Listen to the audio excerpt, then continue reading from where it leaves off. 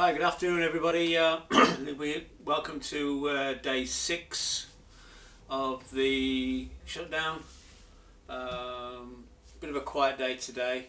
I did the loading the kiln this morning, the tiny kiln. I've done a video of that, we'll cut to that in a minute. And then did some turning.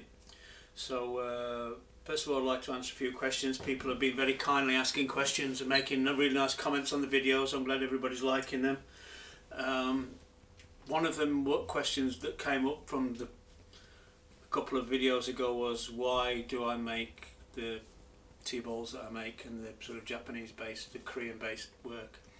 And that's an hour-long video. I mean, I can talk to you all day about why I chose that kind of thing. And if you look at my website, which is stevebootenceramics.com, then there's a whole thing about why I choose to make the pots I make. But briefly, it's when I was a teenager, we had a really good youth leader, a youth worker, and he used to show us all sort of art house movies. And he showed us a film called The Hidden Fortress, which was by Kurosawa, and it was a Japanese film, black and white. And what I didn't realise until a few years ago is that it was the basis for George Lucas's Star Wars. He saw that, and it's about a princess who wants to overthrow an empire. Anyway, and she's in hiding with two characters. So that's where the basis for Star Wars came from. So I saw that when I was 16. I was just mesmerised by it, and I've liked all things Japanese since then. So it was just a sort of natural progression into making Japanese pottery. When I left university, I made ordinary tableware and wheel thrown work, Western style pots, but I wasn't really happy with that. And then I saw an exhibition in 2011, I think it was 2011, by Ken Matsuzaki, and I thought, I want to make pots like that. So that was this watershed moment. That it's all down to Ken Matsuzaki. Anybody who hasn't come across his work up to now, just Google it. It's phenomenal work. So that's the answer to that question in brief. I could go on forever. And the second question that I can answer is, I mentioned my shard pile at the back of the kiln room. And what do I do with the shards? Well, I'm saving them up. At the front of the house here, it's a slope, and I'm building it up so I can park my van on the front of the house. So there will be a retaining wall going in, and then all the shards from the back that I'm saving, it's a huge pile, they're all going to be hardcore, and they're all going to go into the back of here. Now my theory is that in about, I don't know, a few thousand years time, when they dig over this and Time Team come along and do a documentary about this area, they're going to be convinced that there was a huge pottery industry in the south of Sheffield when they come across my shard pile. And what with all these Japanese potters doing living in Sheffield, and I'm just really it's going to mess them up really. So that's my theory behind it. So anyway, that's what I'm doing with my shards. Right, okay. Now, first video of the day is me packing the little kiln and trying to show you one-handedly how I set the kiln setter and tumble stack. So that's that. So we'll just do that now.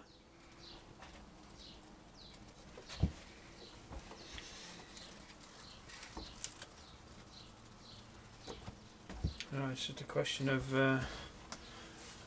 seeing where things fit. Really, might have to take them out a couple of times.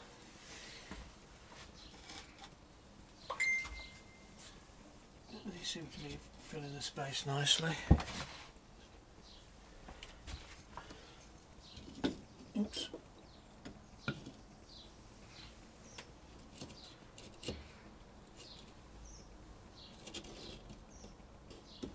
Bit of a gap in there. Let me get a pot in. And by tumble stacking,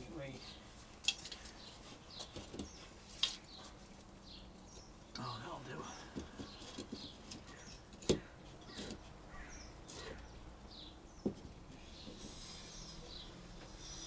if you can see, just in here is where we put the cone. That's the cone, and it bends like that, switches the kiln off. So just going to carry on regardless. Stack that in there.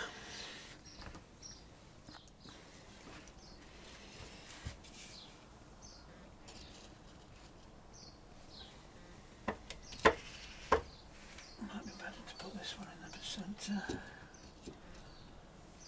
Put these on the outside.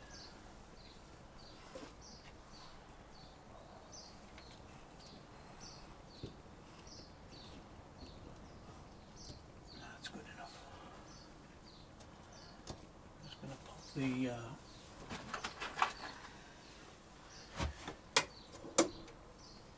new cone in before I put anything else in. That can go in there. That can go in there.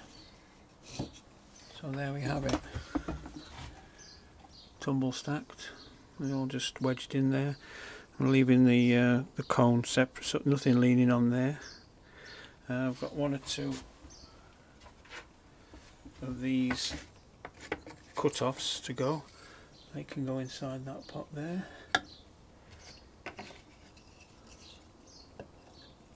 I'm going to put them in too thick.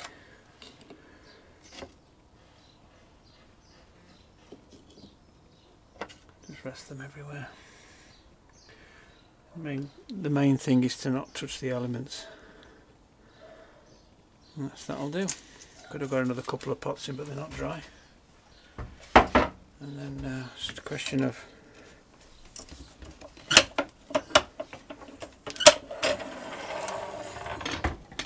shutting down the lid.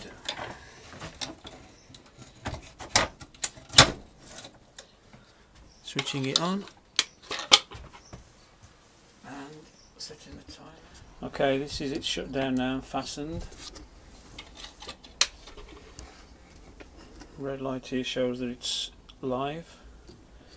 There's the switch. The millibar inside melts, lifts this lever, and this flips down and shuts it off. This here is the time control. This will fire for however many hours I set it. That's 8 hours.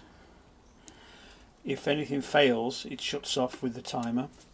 Down here we've got the rate of this is the rate of 4 hours before the low ramp comes in, so I set it at 2. Then after 4 hours this ticks round and then it goes on to full power. I suppose that's as clear as mud to everybody, but that's the way it works. And all we do now is just press. That's the kiln off. Okay, that's that sorted out. I hope that was understandable. You can follow that. Now we're going to go on to a small video about turning these pots here. Did these earlier, made the video earlier, turning these pots, and then also, excuse me, turning the little pots I threw off the hump. So there'll be a video on that just now. Okay, here we go. Right, I'm just going to turn the bases on these, the foot rings on these pots I through the day, and put the slip on. I'm using this Giffen grip here because the edges are a bit wobbly. You can't stick them down onto the wheel head like you normally do, and it's all a bit of a guesstimate because these edges are irregular, so you have to more or less get it right, but it all works eventually. And just flatten off the bottom, cut in to the point where I want the foot ring to go to. It's all done by eye, this. I don't have a measurement, I just look at what looks well.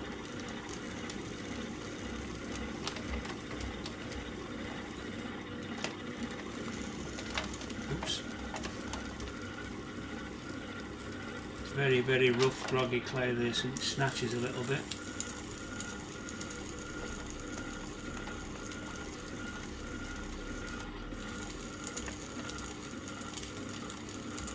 It's got quite a big shoulder on this, and I keep it fairly flat. I don't like wide foot rings on these, it doesn't look really nice. This gives it a bit more of a delicate look to it.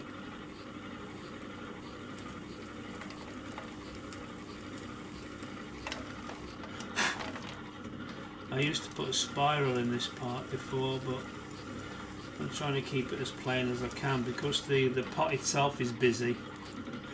If you have a sort of busy foot ring or a busy base, it sort of overpowers a little bit, so it's always good to balance out the sort of the whole pot. What that is.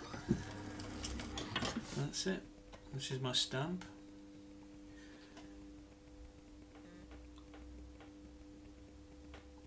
That's all done. Because it's got a narrower foot ring here, it sits well. You know, it lifts up. If it was the foot ring was at the edge here, it would look clumpy and sort of I don't know. Not so sort of pleasing to the eye. Right, second lot of turning I'm doing today. I've just finished the slipped tea bowls. These are the little kiln fillers that I threw off the hump yesterday. So I'm just going to turn these for you now because they're ready. Well, they're almost ready, but I can do them. These are a lot softer.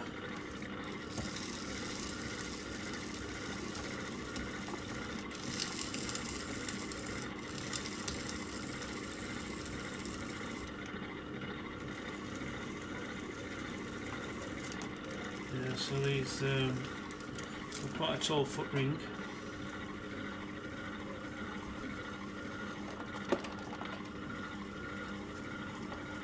Oops, stay down. I'm just pulling out because it's soft. I'm using this hand here to push down on this side, so the pressure's equal on both sides of the pot. That way it doesn't push off.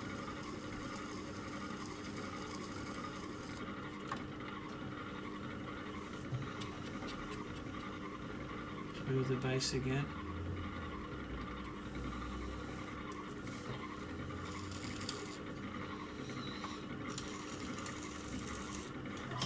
That's that one done. Now what I do, because we've got it's thrown off the hump, there's a chance this bit here will S-crack on the bottom.